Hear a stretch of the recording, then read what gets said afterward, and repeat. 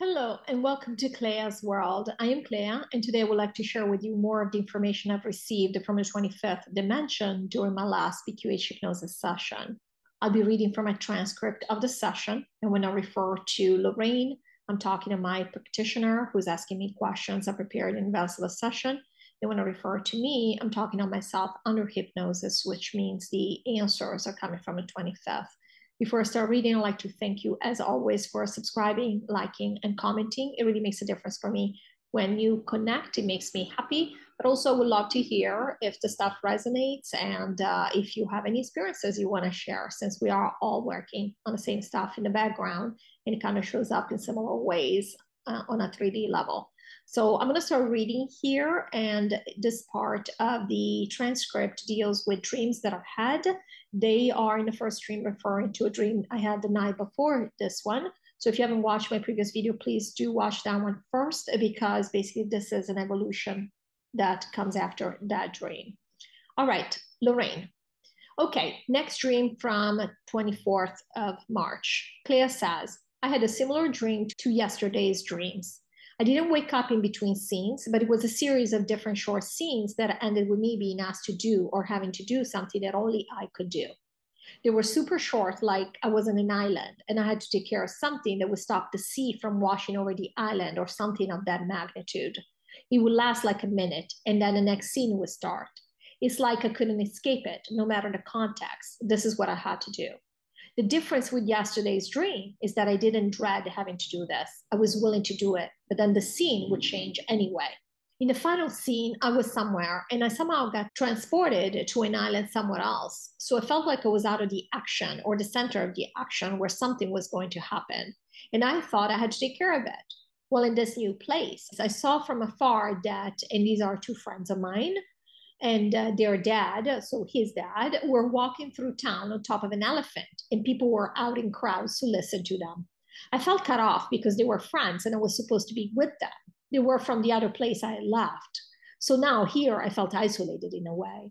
Then I saw myself staying in a house with a group of people who were internet influencers and were creating something based on the cartoon Frozen. I left them to it because I was not part of the group.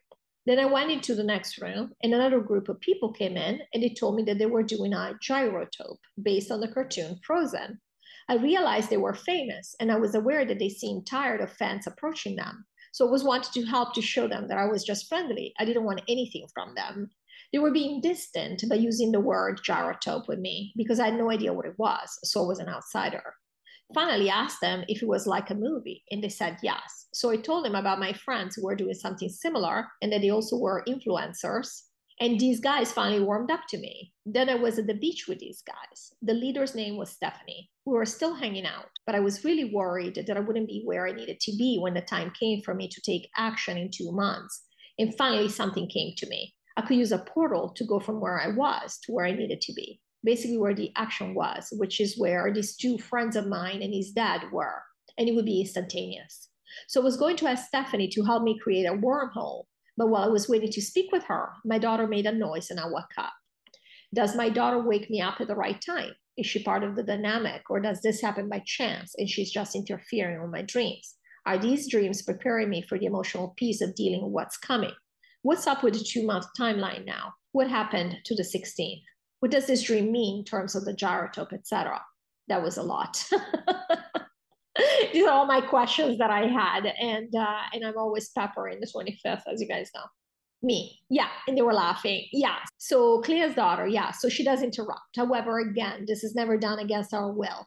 Nothing is ever done against our will. Clea actually had a realization about this. She wrote this question down several days ago. She had a realization about this 3 days ago when she couldn't sleep, and she tossed in bed for a while, wondering if she should just get up. And then she gets up, so it sounds like a random time. When she would get up, she looks at her watch and it's 1:04.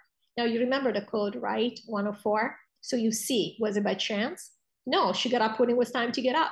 So even when her daughter wakes her up, it's never that her daughter is playing against her or something. It's all part of the dynamic that we set up, that we choose. It's perfectly fine. Her daughter is here to distract her and also take her out a lot from the work that she's doing, because it is a lot. And Clea does use her help, right? We all leverage each other. So that's okay. That's not a problem. It's never that her daughter is actually stopping her from doing the work. It's just when something either naturally comes to its conclusion or it's enough, the message is being received. So for the dream itself, so when I was in one place and then got transported to the other place, but I'm seeing people from the first place, which is Earth. These are humans, these are friends, but I can't reach them. I can't talk to them. Again, this idea then becomes even obvious in the rest of the dream, this idea of isolation. We trust that you recognize the theme by now. Clay is very much still dealing with the fact that we have had to make different choices. And so we have isolated ourselves and continue to isolate ourselves even more now that we know everybody's an NPC. And again, why are we doing this? Why is she emotional about this isolation part? Oh, I made different choices. I'm different. So because of the choices I made, I cannot be hanging out with my friends. Because we realize our friends are gone. So Clea very much, and this is going to happen to more and more people because we're never working on just one thing on our own. If Claire is having these dreams, we are telling you, and we're chuckling, many people are having dreams that have to do with the fact that we're surrounded by NPCs. And because we are trying to cope with this, this is very hard for us. And so, yeah, the idea of isolation, again, it's coming up because we, in a way, wish emotionally that we had just gone along with everybody else. Then we wouldn't be here by ourselves. Not only, it would be easier, obviously, because we'd already be at peace wherever we are. But we would also not have had to say goodbye to our friends. So a lot of us are dealing with this. And then there was the part about the wormhole. Of course, we are getting ready to leave reality. That's really reality in dream state. We do see how things work. I mean, there's no time. So of course, even transport is immediate. But also the dynamic of how she was being, again, rejected, quote unquote, by this group of people because she didn't fit in. They didn't know her or whatever it is. But somehow she found a way to have them warm up to her because really she wasn't. It's not like she needed them, but she's like, why can we not be friends? And so she's bringing value. She's connecting people. This is always what Claire has done. She's never taken it personally when somebody just, people judge, right? People come up with ideas about you so they can have their own reality. They can convince themselves that they are right about the way that they judge you. But Claire has never really taken this to heart because she understands very well what goes on behind the scenes. And now we're all trying to play the game. And so in this dream, these people were trying to play the game, and Claire was like, it's fine. But then eventually she found a way to connect with them. And yeah, one way they had to play the game was by using this term, gyrotope, like saying, well, if you don't know what a gyrotope is, clearly you're not part of our game. Clearly you're not cool enough, right? Whereas all they meant was movie. And the 25th was laughing because it was pretty funny. I mean, do you mean a movie? These are silly games that we use. And again, Clea could be, you always have a choice. You take it too hard and say, I can't believe you treated me like that, or you're not nice. But then you're playing the game too, right? Because we already said, whether you're the person who initiates or the person that reacts, you're still playing the game. Claire has never really been interested in this, even at 3D level with people. She doesn't really care when somebody's a little bit cold in the beginning or whatever, because she goes, yeah, that has nothing to do with me. That's who they are. That's how they like to be. But then I know I can win them over because I don't care. I don't judge you. I like you. And this has been the case throughout our life. It is very true. I do like people. I don't really care how they are. I know that eventually they'll warm up. She said people that, I think we discussed this before, people were jealous of her, for example, in the NBA, because she was popular and all these things. And then they had to come around because she was nice to them anyway.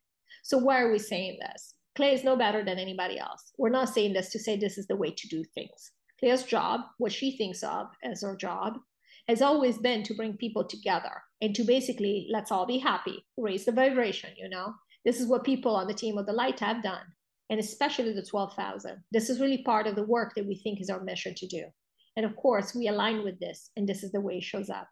There is no judgment on the people being cold or judgmental or whatever it is. This is the game. This is the game we play. Claire's just as judgmental in other areas. Nobody's better than anybody else. We said this ad nauseum now at this point, but this is what's coming up in the dream. This resonates for Claire because Claire very much knows how she has lived her life. This makes sense, like she can see it. She can see that this would have happened and she would have behaved exactly that way. And eventually they would have all come to the point of saying, let's just be friends. Because isn't it so much easier to just get along?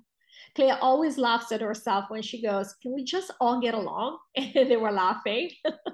And I always laugh at myself for real when I say this. I'm like, because it sounds like people say it here and it sounds like you're so naive for wanting that. And I'm like, Why not? Isn't everybody just having more fun when we get along? Let's just get to playing already. Enough with the drama. But instead, we do want the drama over here. We always think that the more low vibration it is, the more fun it is. This, unfortunately, has been the quality of choices we've had available here. So again, no judgment. We've all supported it. So this is what this dream was reflecting, but also the fact very much that we are leaving and the reality is changing, you know.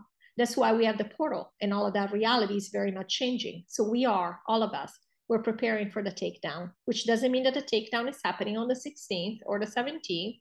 We already said these dates are just to let you know that time is coming nearer, but it could be a year. We don't know. It's up to you. So we don't want to tell you. Like you said, Lorrayne, before, you know what's what, but then you're not so attached to a timeline because there is no timeline. It's not something you can predict. All right, I hope you enjoyed this video. Thank you as always for watching. I'll see you in the next one. Take care.